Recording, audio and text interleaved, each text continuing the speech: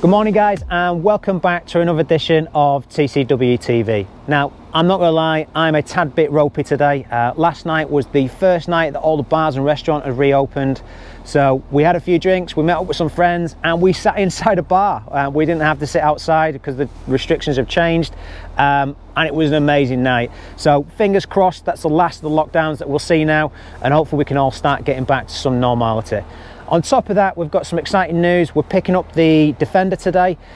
This has been a long, drawn-out process. I think we ordered the car over a year ago now, but due to COVID restrictions, container ships getting stuck, and then top it off with a high demand for the Defender, it's been a long time coming.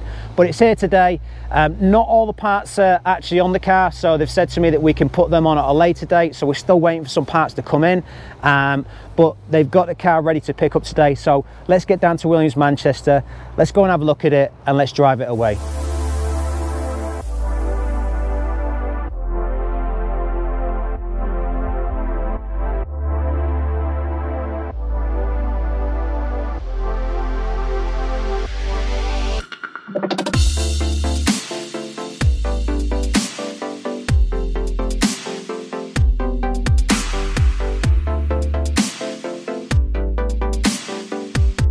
So we're down here at Williams Manchester.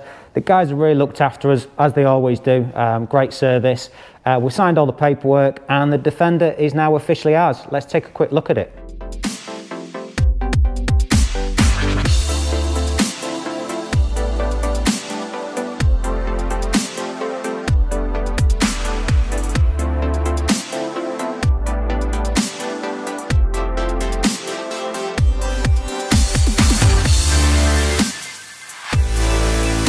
So here's the new truck, looking amazing.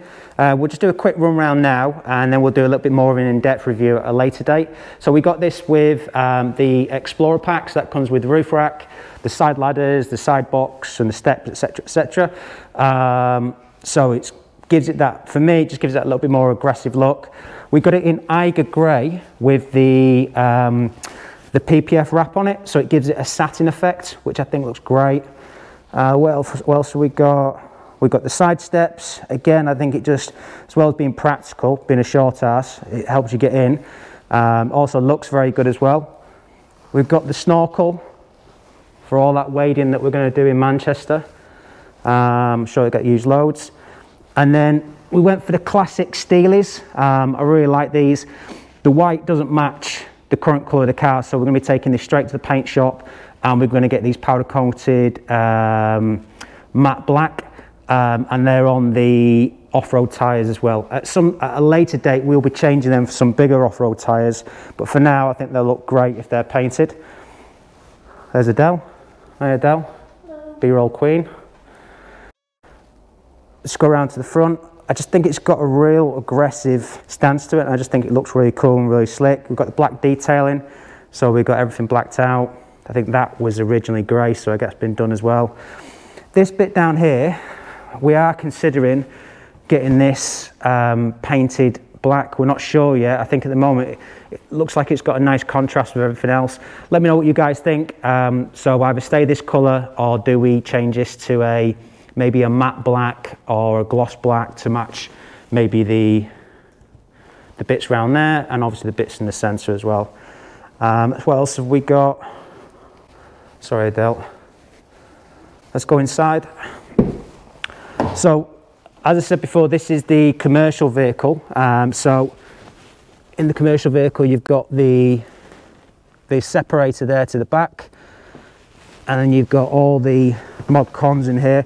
And again, we'll be doing a proper review at a later date, but this is far from what the old commercial vehicle was. A lot more luxurious. We did get a whole load of extras on this that maybe other people in the commercial world wouldn't get, but it's just going to make the day-to-day living with this a lot easier. And yeah, I'm really happy with it. It looks great. We'll get them wheels done today. We're also waiting for some extra bits. We're waiting for the side box. That's why there's holes here. The guys said they'll be able to put them on by the end of this week, and we'll do a little bit more review from there. But it looks great. Let's take it for a drive.